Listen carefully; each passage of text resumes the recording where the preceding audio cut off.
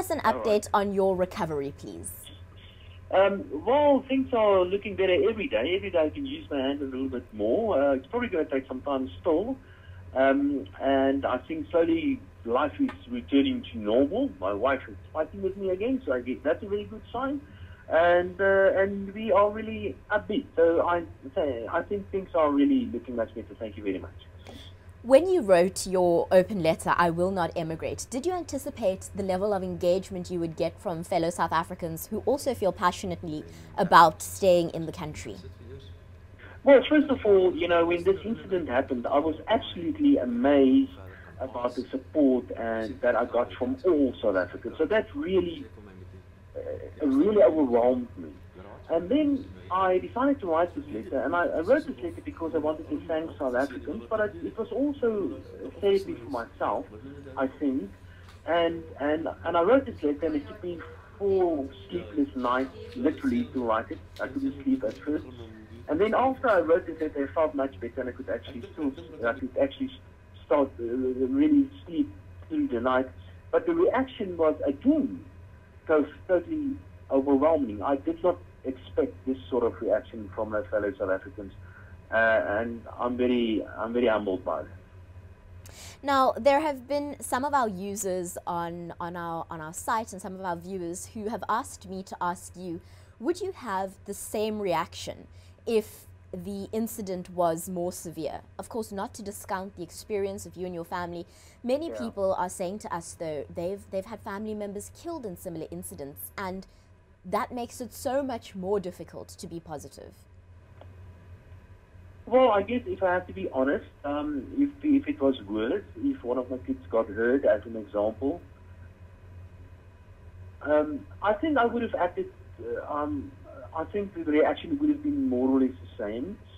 But I may have decided to do 1 or 2 things differently. I may have considered to emigrate, and I don't know where to. That's not something that's ever been part of my makeup, to emigrate.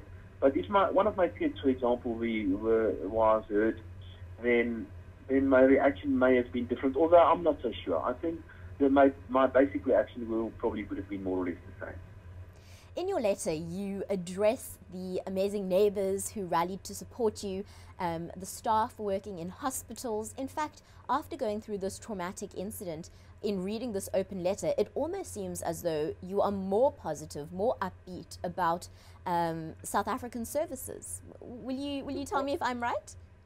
Yeah, well, I think what happened is that I had the opportunity, and it wasn't a very nice opportunity, but I had the opportunity to experience all the sides of South Africa in that one evening. I really saw evil, and not only did I see evil, I'm an economist, and I think I tend to look at things like economists do. They're very boring people. They tend to look at things a little bit different.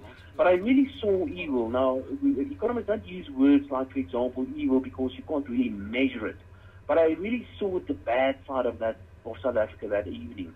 At the same time, I saw the amazing wonder of South Africa as well. I could see how my family, our neighbors, my colleagues, my friends, everybody came together. The hospital personnel, all South Africans came together and just made my life so much easier and supported my family and myself in the most amazing way. And I saw how efficient South Africans can work. I saw how efficient the hospital personnel were, as an example. So I think the experience that evening was an experience of South Africa in all its facets, from the bad, the real evil side of South Africa, to the really good of South Africa. And I can promise you that the good far outweighs the bad in the country.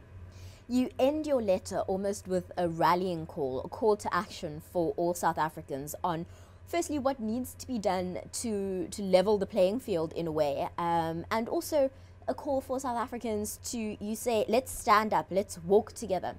What do we need to be doing as South Africans to heed this call? Well, I remember that evening I was prepared to be robbed, I was prepared to be assaulted, I was prepared to allow people to steal my stuff. Even more, I simply accepted this. I accepted that evening everything that happened to me, until I reached some sort of threshold where I realized that I'm just not prepared to take this anymore.